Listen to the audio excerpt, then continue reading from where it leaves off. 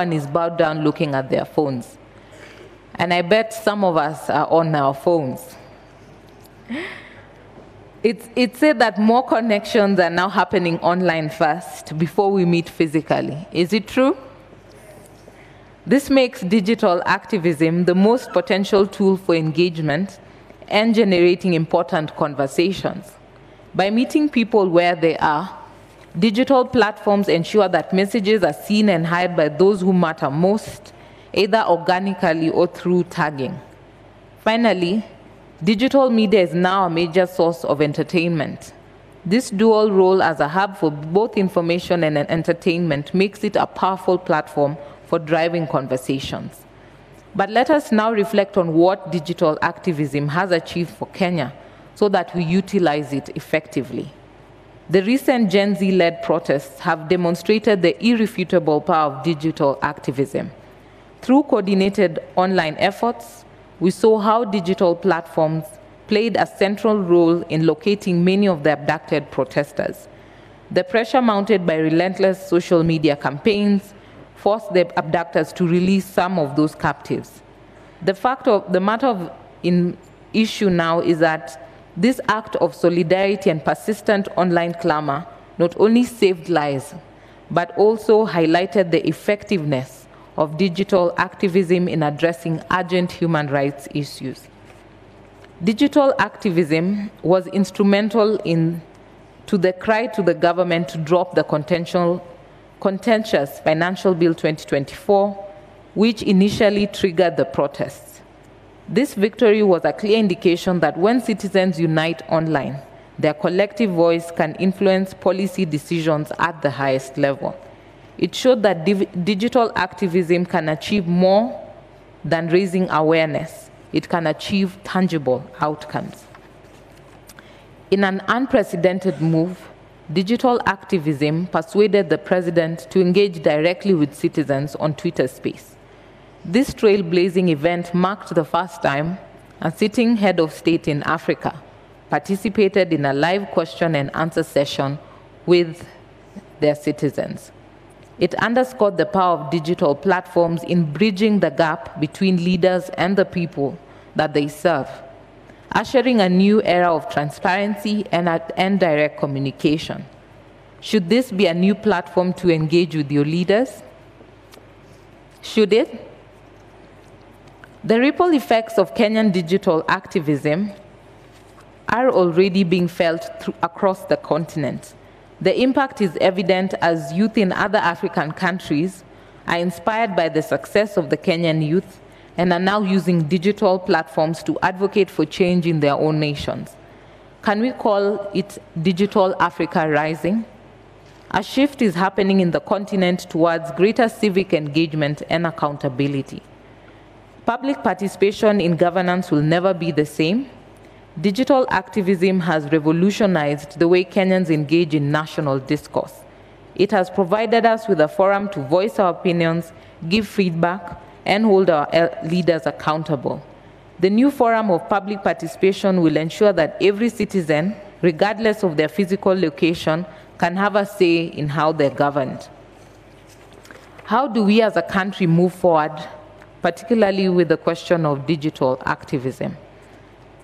I think this is what we need to take home, at least, if not for anything, from this event. As we look to the future, it is clear that digital activism has proven its effectiveness in advocating for change and accountability. This new form of engagement is a powerful tool for peaceful protest. It does provide the citizenry with an effective means to express demands and aspiration.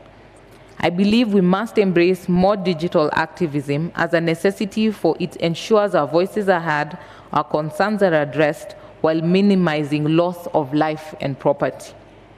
Given the successes that I've raised and talked about, we must adopt digital activism as a form or method of public participation. This will guarantee that Kenyans have a direct say to the management and future of our country by integrating digital platforms into our civic processes. We can drive a more inclusive and participatory democracy where every Kenyan, regardless of their age, gender, religion, or location, can contribute to the national decision-making process. Furthermore, digital activism should be a tool for promoting peace and unity. In a country often divided by physical barriers and social barriers, tribe and religion, digital spaces offer a unique opportunity to connect, collaborate, and build bridges among communities. By engaging with other users online as a tribeless citizens, we promote understanding, togetherness, and stimulate collective action towards common goals as Kenyans. In conclusion, I envision Kenya where every citizen actively participates in the decisions and management of our country, a nation where the rule of law is respected, justice prevails, and equity triumphs and accountability reigns. A country that works for every Kenyan and not just a few well-connected individuals. I'm strongly persuaded that digital activism can help us to march towards that dream. I encourage all Kenyans of goodwill to leverage these digital tools to make their voices heard, challenge injustices, and contribute to the betterment of our beloved motherland. To the young people of Kenya, I urge you to remain steadfast in your quest for a better Kenya. Your energy, creativity, and passion are driving forces behind this movement, and your continued engagement is vital for success. To our national government and county governments, I call on you to recognize the value of digital platforms as a tool for public engagement. Embrace these technologies to connect with citizens, gather feedback, and ensure that the governance is truly by the people and for the people.